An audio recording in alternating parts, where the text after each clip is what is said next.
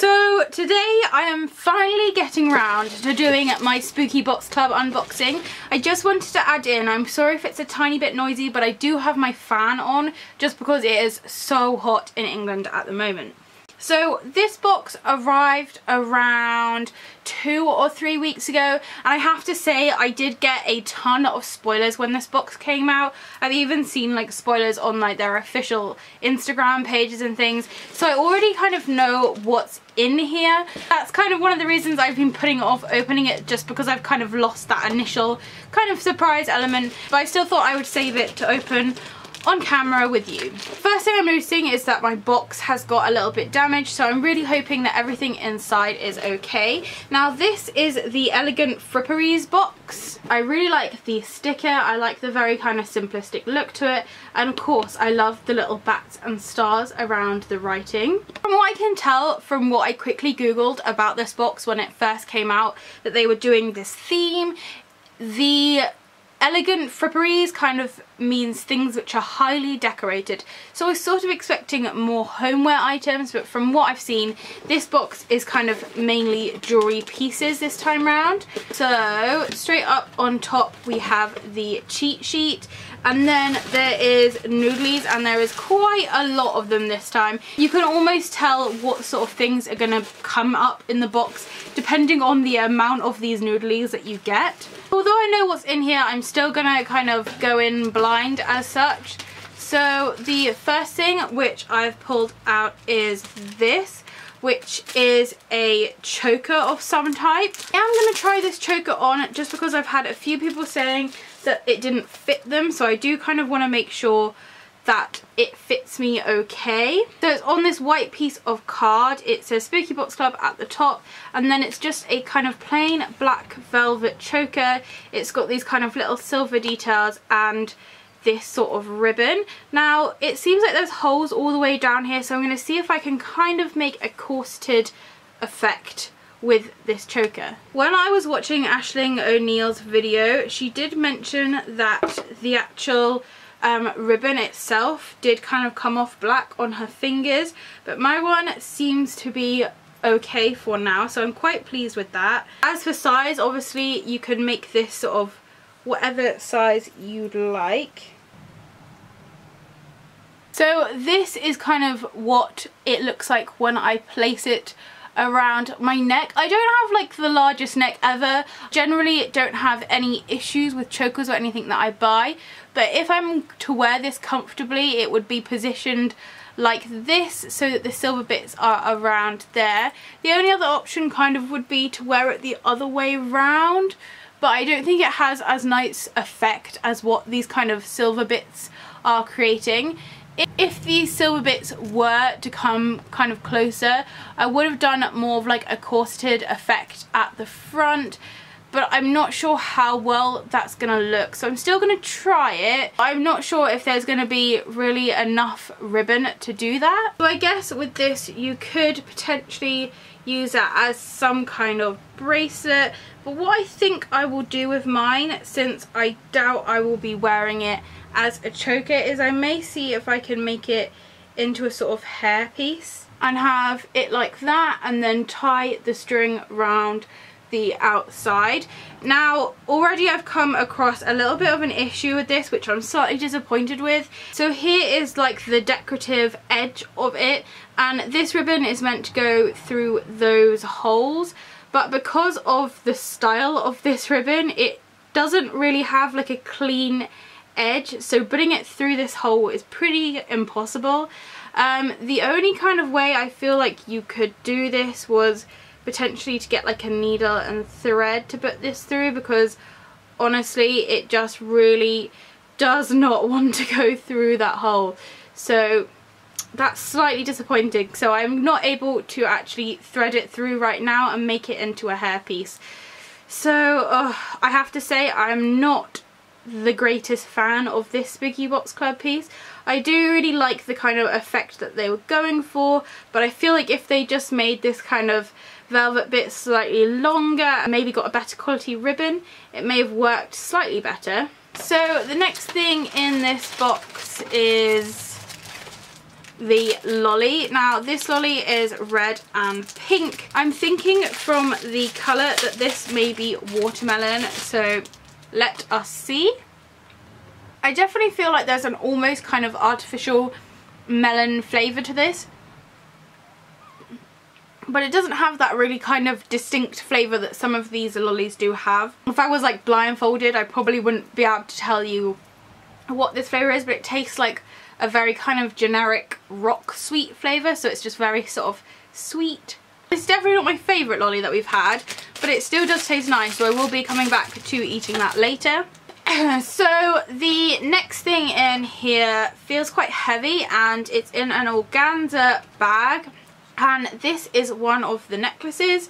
I have to say I do actually quite like the look of this necklace. The only thing I'd say about their necklaces, and I do actually have one here from the Blood Moon box, is that they're definitely not like everyday use necklaces. I wore this necklace every day for like a week and a half, and though one half of it's still sort of shiny, the other half has gone this really horrible like tarnished rusty colour. You can like visibly see the difference, and also the chain isn't quite as shiny as it used to be. I definitely say with their necklaces they're not sort of everyday pieces.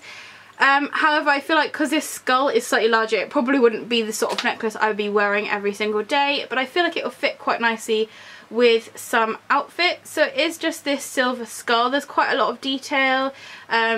He's missing a couple of his teeth, I'm pretty sure, and quite sort of over exaggerated features. He is hollow inside. Although he's quite large in size and he has a nice weight to him, he's not sort of too heavy. On this little ring that connects him onto the chain, it says SBC for Spooky Box Club, and it's on the sort of regular chain which they put all of the rest of their jewellery on. So as usual, I'm going to put this on and see how it sits. I did sort of hope that maybe these necklaces were going to be sterling silver, and then sort of at the least maybe stainless steel, but after looking at the Crescent Moon one, it's pretty obvious to see that they're definitely sort of made out of a cheaper material. So this is what the skull one looks like when it's on. It's a pretty kind of central size. I'd say this is probably on about a 16-inch chain.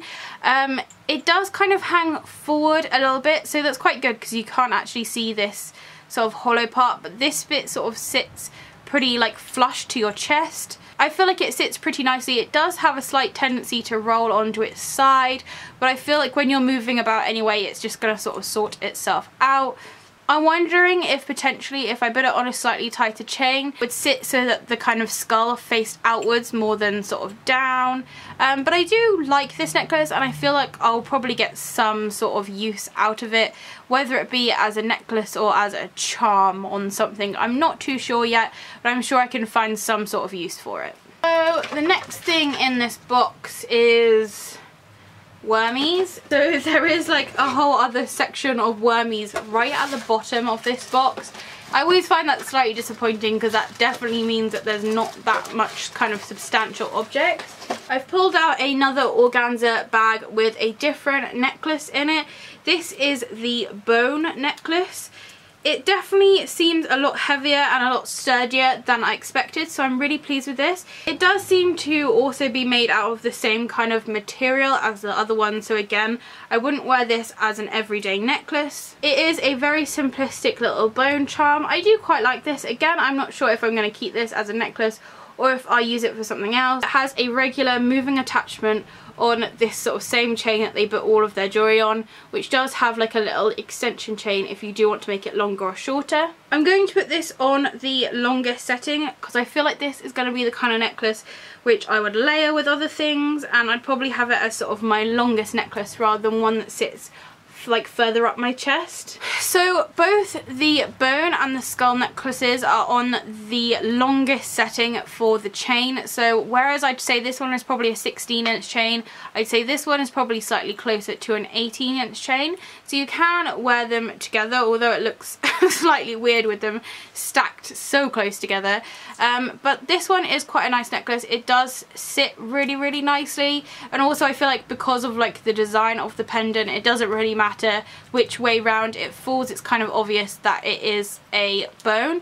Again, this does have a little bit of weight to it. It's not as weighty as this skull one is, but it does have a nice weight to it, and I feel like I'll probably be able to incorporate this into some of like my jewelry combinations. I feel like it probably goes quite nicely with my tooth necklace as well from Simply Gothic. I feel like it's kind of the same sort of theme almost. But yes, I have to say I was kind of disappointed in these necklaces when I did see them originally, but now that I've kind of got them and felt them, I am slightly more happy. As I said, I will not be wearing them as an every single day necklace because they probably will tarnish, but they definitely seem to be a nice enough quality. So next up in this box, I have to say there is like a ton of wormies. I can hardly find anything. Is this, which kind of the larger item in this pack, and this is actually a, what do they call it, a DIY graveyard jewelry hanger ready to paint, stain or customize. So I have to say, when I saw this I was pretty excited. It's something completely different to what they've had before, and I do really like the DIY bits that they put in here. So it comes in 3 parts. You've got your wooden graveyard scene, you've got a little pack of screws, and also a little ribbon for hanging this up with. The sticker is pretty self-explanatory, and the actual kind of hanger backing itself is of this sort of graveyard scene. It is made out of a really thin, almost plywood, and by the looks of it, this will no way ever hold my jewelry. I have got 2 fully like proper brass and steel jewelry hooks which are hanging up in my room because I have a ridiculous amount of necklaces, and if I put even like 10 of my necklaces on here, I'm pretty sure it would snap. Although it is this really nice sort of detailed design, it doesn't have that much strength just because the main body of it is sort of here at the bottom. Although it is this really nice sort of detailed design, it doesn't have that much strength just because the main body of it is sort of here at the bottom. I do feel it looks pretty boring like this, so I will be painting mine, but I'm going to put it together and see exactly what it's like for you, so you know sort of exactly what we're getting. So it comes with a piece of pink ribbon. I definitely will be changing this, but for the sake of doing this DIY, I'm going to actually use what they've given us. Already I'm starting to think I'm probably going to have that same issue as the choker, which is this piece of ribbon, the way it's being cut and the fact it has like no definite end to it. It doesn't really go through the hole that easily, so I'm slightly disappointed by that. There's just no way this is going to fit through this hole without having to sort of get a large needle. So I think I'm going to leave that bit out. For the sake of science, I'm going to use a piece of red wool to go through this. I know it's not the strongest material, but it's what I have to hand, and I think it's definitely going to be a lot easier to thread than the ridiculous little ribbon that they gave us. So that quite easily went through the holes at the top. I think when I'm actually making this properly, I may use a bit of black sort of pleather cord or something along those lines. Something that's a bit thicker, maybe sort of this kind of cord that I use for my necklaces. That's what I generally use to like hang up my pictures and things on the wall. So I'm not too sure what the best way to hang this would be, because if you kind of tie it like that, you do end up with a line. So what I'd probably do is make it sort of doubly thick. So if I tie a knot sort of the 2 ends together, which probably won't be seen anyway because it will be kind of on a hook, but if I put this knot at the top and then I also take this as well, I think it probably is the strongest and most effective way of hanging this, just because you've then got like double thickness string, and it's probably going to be a lot more sort of durable when you're actually hanging heavy jewelry on there. I'm not sure what kind of jewelry they think we have, but the majority of my jewelry is very big and heavy and probably would just snap as soon as I put it on here. So maybe I can use this for bracelets or something. Inside the other bag there are these little screw-in hooks, so hopefully there's enough for each of the holes. But right at the bottom, I'm going to make this the front of my hanger just because there's like a slight strange irregularity in the wood on that side. So these should just screw in to these holes. I've been trying for the past 10 minutes to put one of these little screws in, and it just doesn't seem to want to work at all. All that it's done is, if you look at this hole, it's really kind of clean and sharp. It's just kind of mushed this hole up and just made it look really horrible because the holes are just too small and the material isn't really correct for screwing these in. That is as far as I can get it in. It just won't work. Honestly, I think I'm gonna give up now before this drives me insane, but I am really disappointed because if I put anything on that, it would just fall straight out. It is such a shame because I feel like the idea of this is really nice. It's just they didn't kind of put the money into getting the best quality items to make it. I think what I'm going to do is, because firstly these screws don't go in, but also it's going to be way too like fragile to actually hold any necklaces, I think I'm going to probably at some point decorate this and then use these holes to like hang things to make it more like a wind chime rather than trying to force these little hooks in. But it's such a shame because I can see the kind of idea that they were going for, but I feel like they probably didn't really test it out before they kind of mass produced it and put it in all of our boxes. I remember there's still a couple of items in here. I'm going to take out the rest of these noodlies. So in these two little organza bags there are little charms. I am going to sell these charms just because I have completely mislaid my charm bracelet and I just don't really have much use for them. But the first one is a little black teardrop, very similar to the blood moon one, although this one is black rather than red. It's kind of like one of your sort of diamond cut stones in there, and it has a silver back to it and it's on your regular little clasp. And the second one is a little rose. Now I do quite like this one just because my middle name is Rose and I just generally like the flower. It's one of my favourite flowers, but I'm just not really digging the design and I feel like someone else would probably like it more than I would. On the back it says SBC for Spooky Box Club. It does have a lot of detail and things within it, but I will be selling this on my Depop. Now, the thing that I've been looking forward to the most is this pin. This is probably my favourite thing that's come in this box, and it is a death head moth pin.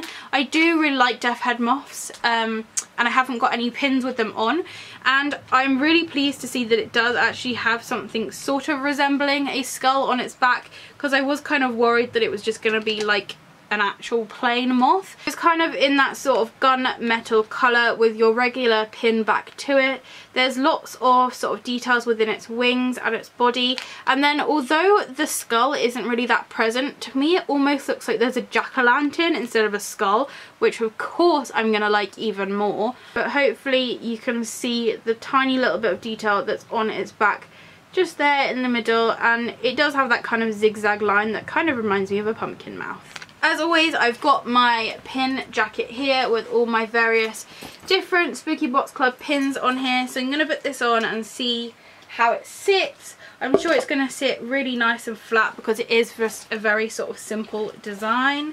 If any of you haven't seen yet, I have actually just started doing a new subscription service, which is a pinscription, where I get various different like pins through each month, just because I am sort of trying to build my pin collection, and I do really like these pins that we're getting from Spooky Box Club, so I just couldn't resist a sort of subscription service that's going to send me pins each month. Here is the Spooky Box Club moth pin. It sits really nicely, it's quite a nice size, it's sort of in keeping with all of their other sort of pins that they've made.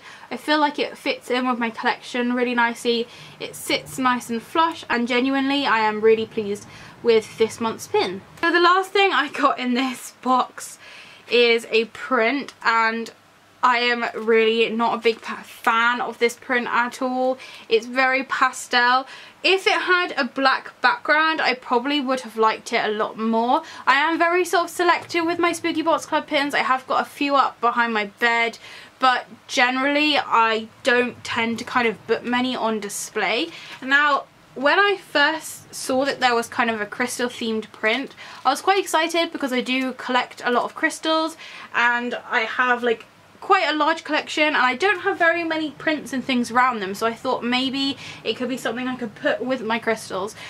But although it is a crystal print, it's very light in colour, and generally I just don't feel like it fits in. So other than that, we've got some hollow stars in there and a few kind of pastel bats, which you can't go wrong with bat confetti. I have to say this is probably one of my least favourite boxes that we've ever got, and I think that's because I feel like it's just missing something. I am going to check this just to make sure I did get everything. Yeah, so I did get everything that was in this box. It just still feels like to me that it's just missing some kind of larger item. I understand that the larger item was meant to be this jewelry hanger. Because it's kind of a little bit of a flop, it just doesn't really kind of meet that sort of larger spooky need. When you think back to some of the boxes we've got like 3 pillow cushions in one box before. We've got bags, we've got like the wooden coffin shelf. Like all these things seem really good value for money when you're paying £25 a month. But getting a box like this, which has a few pieces of jewellery and a print and then a jewellery hanger that doesn't really work and isn't of the best quality, it does kind of make me wonder whether or not I'm getting back what I'm paying. I have to admit, I have had a few issues with Spooky Box Club over the past couple of months. I've been suspended, I've been blocked, my account has been cancelled, and it's nothing that I've like personally done, it's to do with their actual website and things. So I've been having a few issues with them, and after this box I am considering just calling it quits and saying maybe we've had our run with Spooky Box Club, because things do seem to be going downhill quite rapidly. Of course you do pay sort of ahead of time as such, so I still have a few boxes on the way. This has been the 2nd or 3rd month in a row where we haven't got any fabric items or anything sort of that large and substantial. So I'm definitely going to say if there's nothing in the next 2 boxes that I'm getting which is like fabric or like substantial or something that just really kind of sparks my interest and is like spooky as such rather than just general things you can find on like AliExpress and things, then I probably will be unsubscribing from this. Which I'm kind of really sad about because I do really enjoy doing these unboxes and I can tell from your comments that you also like watching them. So we'll have to see. Hopefully, fingers crossed, they're just having a little bit of a dry patch and they'll be getting back into the spooky goodness soon. So thank you so much for watching. If you do have any questions or comments, please leave them down below. If it's sunny where you are, I hope you're enjoying the shade and I'll see you next time. Bye!